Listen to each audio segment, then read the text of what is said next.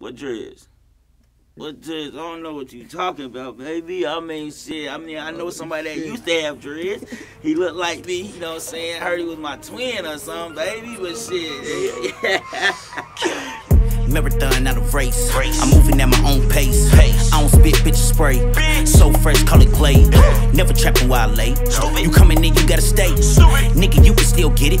Just gotta chill for 20 minutes. Grinding, trying to get it. Running up them digits. Faster than I spit it. Never seen a limit. Nah, jokes aside, man. I had to cut him off, man. I ain't gonna say I had to, but I wanted to. I just wanted to start over, man. You know what I'm saying? Dealing with some personal shit, man. Been going on in my life, man. RP my dog Ozark, man. From my little brother, man. He, you know what I'm saying? He unfortunately passed away. And shit, I had to see it, shit. I had to witness that shit, you know what I'm saying? So when you go through shit like that, it makes you just wanna, for me, start over any way you can, man. So me cutting the dreads was like me getting a fresh start. This is how I felt, this is how I looked at it. On some real shit, I not even trying to no bullshit. The reason why I first grew him out, because there's one little female I was fucking with. She know who she is. There's one little female I was fucking with. She was like, you look cute if you had some dreads. I'm like, oh, for real, baby. So I give the bitches out.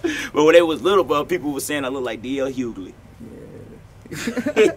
Man, I've been getting a lot of positive reactions. They be saying my head big than a motherfucker, though. Hey, boy, your head big as hell. Or then they also be telling me I look younger. I ain't old anyways, motherfucker.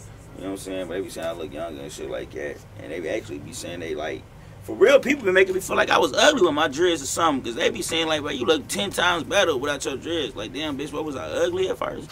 I ain't shit, motherfucker. My boy. The Ghost of Shooty 2? Yes, sir. The Ghost of Shooty 2. Yeah, man, it's the sequel, man, to the first one, man. The Ghost of Shooty 1, RP my dog Shooty, man. It's my brother right there. He got killed when we was 17. And, shit, I'm just making his name live on, you know what I'm saying? Because he, like, my brother, he blessed us, was able to have a mixtape, you know what I'm saying, that he had put together before he died. You feel me? Unfortunately, he wasn't around to see the results of it. But I'm glad and I'm thankful and I'm blessed for the fact that I was able to hear my homie's voice one last time, you know what I'm saying? And I can always listen to it. I can pull it up right now whenever I just want to hear his voice, you feel me? So I'm happy about that and I'm proud about that, man. So I really, that's really why I called it the Ghost of Shooty, because I am the Ghost of Shooty, man. That was my big brother, man. He was the first one to, you feel me, to try to start taking this rap shit serious before, you feel me, his untimely death. So he gonna live on through me, you know what I'm saying?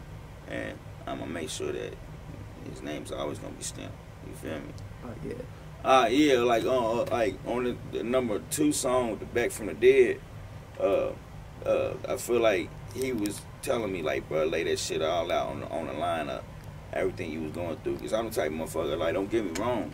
Of course, everything I rap about is me. You feel me? I ain't capping about shit, but I don't like getting too personal and shit. You know what I'm saying? I don't like getting too personal. So with that Back from the Dead, I feel like he wanted me to go all out and get personal with that shit. So I told about my struggles with addiction, how I was addicted to Percocets and shit like that. I just put it all out on the table, you know what I'm saying? And I feel like that was him telling me, bro, fuck it, do that shit, go out, bro, go hard, you know what I'm saying? Fuck what anybody gotta say. And I'm proud I did that shit. It's actually one of my favorite songs on the album, you know what I'm saying? So yeah, man, he definitely living through me.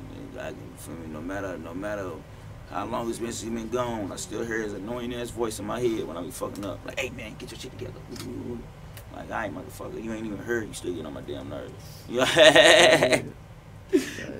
don't mind if I eat this food while I'm here doing this, right? I bet I'm hungry than a motherfucker, I ain't gonna lie to you.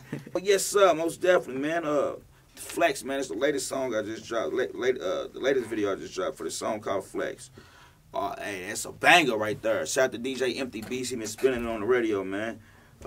Basically in the song, I'm talking about I want to check, run it up so I can flex, shit on my yaks, and show her she settled for less. Fuck that hoe, you know what I'm saying? But no, man, it's a fun song, man. It's not, I ain't got too much cussing in that motherfucker, dog.